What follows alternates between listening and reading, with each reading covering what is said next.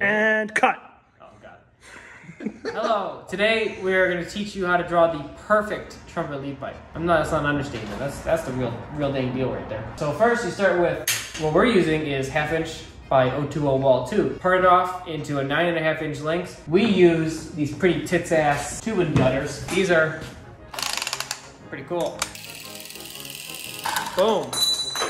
Freaking tube, right? And then you anneal just the tip, mind you, nothing else. Just the tip from like yay-ish up. And then we're gonna go to the lathe. We used to do this in the draw plate, and sometimes we do if I feel like it. But just today I figured out the proper way to actually do this on the lathe. You really need a collet system to do this. This is a Jacob's Flex collet, and I really like these things. They're very concentric, and you don't tubes up. If you do this in a 3-drop chuck, it ain't gonna happen, chief. Ain't gonna happen. So I'm going about 600 RPMs.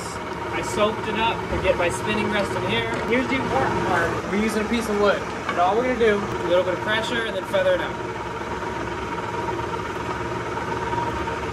Just like that. Get a nice little tip. Just a tip. Just a tip. No more, no less. This one cracked, so it might not draw good. Let me grab a different one. The killer is escaping! Just like that. Pressure and feather it out. That's it. That's all she wrote. Just a tip. Now we will anneal this. Go, go, go, go, go, go, go! Speed round. So now we have our freshly annealed blank, and we will walk over to something metal to put it on. You want to put it on the metal thing and stop poking me with it? It would be ridiculous to use the glove right there. You gotta use the... Yeah, get the thinner one. That'll help. Hi, Colin. Hi, Colin. Hi, Colin. So our tube is cooled down. We're gonna soap up our mandrel. And you wanna be pretty generous with this, but also you don't want these big clumps of soap. You wanna just go like that. Generous amount of soap, and then wipe it off. So we take our definitely cooled down tube, shove it on there. But first, tumble nuts. What's that doing, Miles? That's hardening the nose, because if the nose is soft when you start drawing, it's very likely that the mandrel will pull through the nose of the tube.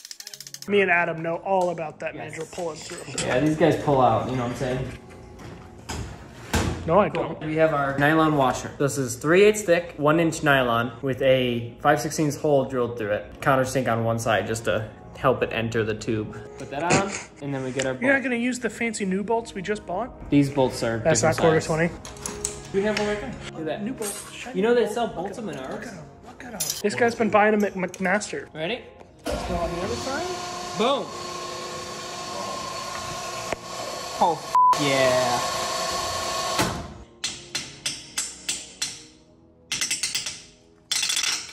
It's all part of the perfect process. Write that in your notes. Just for reference, we just switched back to a bigger size of nylon, so I have to adjust the tooling. For the sake take of this bolt out so you don't ruin that?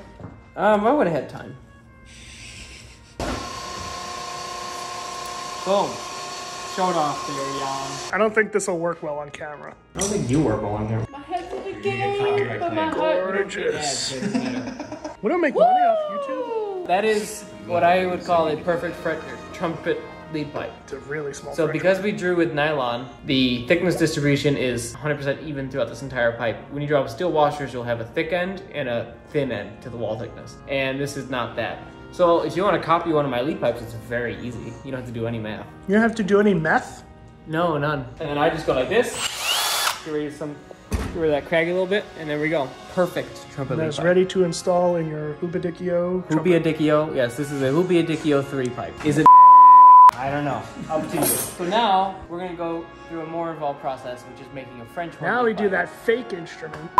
Now we're doing a French horn lead pipe. This is our raw tube. We've been playing around with some different sizes the last 24 hours since I've developed this process. Starting with 1/2 inch tube, and we were actually drawing a ball through the 1/2 inch tube to bring up the bore size. And it worked really good, but the ball started getting burrs on it and leaving marks inside the tubes. And then I messed up like, 30 French horn lead pipes doing that. So then I found a 9/16 tube. That worked pretty well. This is a 17/32, which is smack dab in the middle of those two dimensions. So this is hopefully what I'm gonna be able to source for French horn lead pipes. We'll have to see. Worst case, it would be 9/16, but this is 17/32, which is 0.5315, and 0201, same kind of deal. So we're gonna anneal the tip, just the tip. Just the tip. All right, this one I'm gonna try to film better than the last one, so I'm gonna... Just go behind the machine. I can't. You can fit. So same thing as with the trumpet pipe. But it's bigger! So first, we're gonna check the overall length. What was our length? 21 3/4. That's what we're aiming for after the first draw. We're gonna go 20. So what he's not explaining is with French horn lead pipes, we have to draw them twice on 2 different mandrels. Earlier, we measured the second mandrel length. We wanted 21 3/4 before we do the second draw. We still haven't figured out the optimal number for the first one, but he thinks it's 20 1/2. So we're gonna do 20 500,000, and he's marking it with a drywall saw. It's our new tool. Boom. That's it. That's all it is. Boom. No big then deal. we leave that on the floor. Like boom. Now we anneal the whole tube. Look how good that nose looks. Get a shot of that nose. It's a freaking professional nose.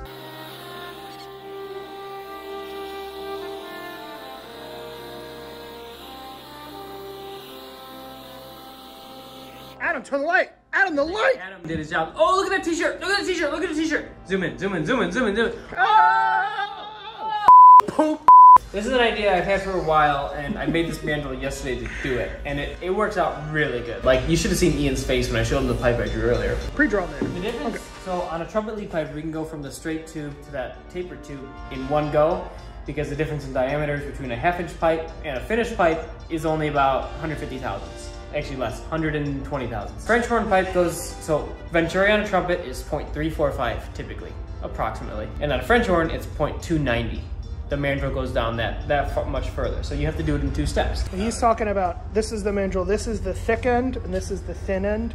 He's talking about the measurement of the thin end. So Colin will just you draw can a picture. you can see the difference between the trumpet and the French horn. This is an 8D mandrel, and it's actually much smaller. It's about 270. So where's the one you're talking about? That's the one. That's good. That's good enough. That's what we're doing. good. There are a couple of ways to get your French horn lead pipes to work, and one way is to do a pre-draw. What I used to do is do 2 or 3 steps of different diameters pulling through different dies. That works great, except for when you draw out your finished pipe, like right here, you can see where this step is a line, and that line transfers on the inside no matter what you do. So that's the drawback to doing what I did. The drawback?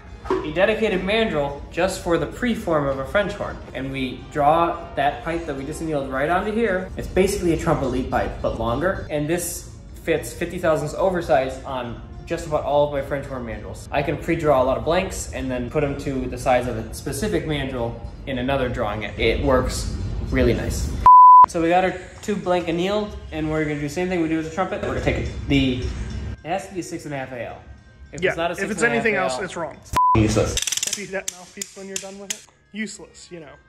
He's very aware of what useless is. Look at that. Soap is pretty much the same exact thing as trumpet, except you don't throw it on the floor. Soap the mandrel just enough. You don't want clumps like he said earlier. Soap the outside. Doesn't matter how much is on the outside because the washer's going to push off a bunch anyway. Make sure the nose is good. Ooh, new bolt. New bolt.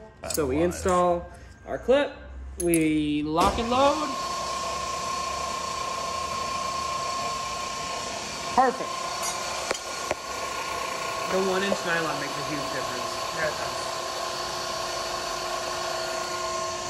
We got to work on this part though. Yeah. It likes to hold on. Not a perfect process, but it does make a perfect lead pipe, might I add. Hey. Look at this. Look at this. Yeah, these are grade 8. If you're ever drawing, make sure cut off as we're pulling it off the mandrel. But this is our pre-drawn French horn lead pipe, so this is sized down just a bit so that we can still fit the finished mandrel inside of this. We will have to re-nose this a little bit, anneal it again, and then we can draw it on the final mandrel, so we will come back when we have that. Cleaning the lens brake. And the lens is clean. So while I was cleaning the lens, Miles nosed and annealed this tube, which is now miraculously over here and not over there.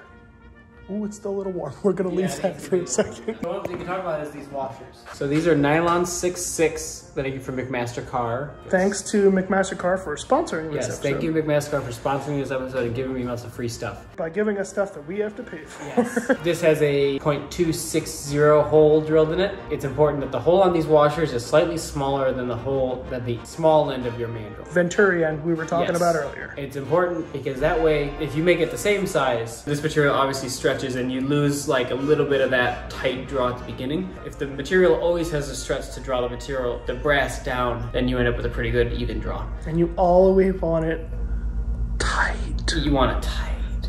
But these are just cut on the lathe, no big deal. We're gonna clean off this mandrel. I use Scotch-Brite with soap and dope. Soap-a-dope, but not too much. Get the clumps. I'm gonna go over to the hot tube and grab it with the stick. There's a little stick in it. Said stick. Wrong mandrel. Gotta use the right mandrel. Gotta keep the camera on talent. Gotta get that on the talent. But Colin's not here. How do I put it on the talent? Shout out to our editor, Colin. Colin, love you. Colin really did not understand how to make bell patterns, and it's really funny. I can't believe we lost all that footage though, because we filmed for another like an hour after that cut off. Like, we did a lot. I know we did a lot, but I'm saying I don't think we ever finished how to make a bell pattern though. M-I-L-K. Nope. Another round of drawing. Here we go. Oh, bolt wasn't in. One bite, everyone was wrong. You want to use this one? Oh, washer on the floor. Get another bolt here. You want to use this one? Why don't you want to thread? What's going on here is you get better grip on it the lower altitude you have. Yeah, that's why you can't make any instruments in Colorado. Boom. Freaking perfect. Freaking right she is. I'm right she is. We'll take a look. After I draw this off, I'll show you something cool. You're gonna like to see it. Did it trumpets? It did it. It did what? You'll see. He will. If he watches this video. Oh, he does have time to take the bolt out. I almost forgot it there. Yes. Bro. Let me see. No, shut up. Go away. Shut up. Go away. Yeah, look at that. Yeah, oh, baby. This looks a lot. It's a lot easier to see this. What? You're making a YouTube video. So come on. So this is perfectly smooth. No lines. No nothing. No craziness. Let's go to my calipers. Like we said. You ready? I have not done anything to this tube. Yeah. No sanding necessary. That's how good the draw is. If you're not getting draws this good, you're doing it wrong. At me. At me. That's what you want. That's surface finish right there. The nylon draws so consistently that the wall thickness doesn't change. Some people want change in wall thickness, and that's great. So to get a change in wall thickness, you draw with steel washers or brass or anything harder that's gonna exert a lot more force on the metal. And the cool thing about this two-step process is, if you want some stretch in the metal, but you still want it to be exact to the mandrel, because if you draw with steel washers, you are not getting exact to the mandrel.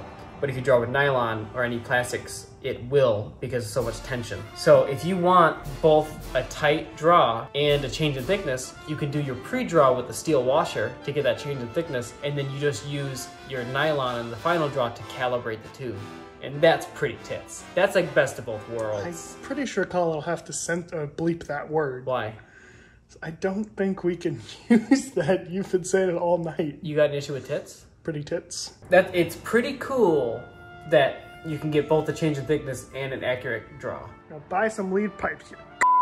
www.o'malleyhorns.com. There's no horn pipes on there right now. Not yet there isn't, but as of the release of this video, they're still not on there. Send me an email. This is an 8D pipe, by the way. miles@o'malleyhorns.com. If I know you and you buy something, you'll get a special present. Up there. You can't show them publicly because of human decency, lawsuits, unhinged individuals, libel, slander, defamation of character. All of these things I may be guilty of by. We're talking about Amber Heard now? Exhibits many of those qualities. No way, this person is not that hot. He's pretty hot. Okay, stop.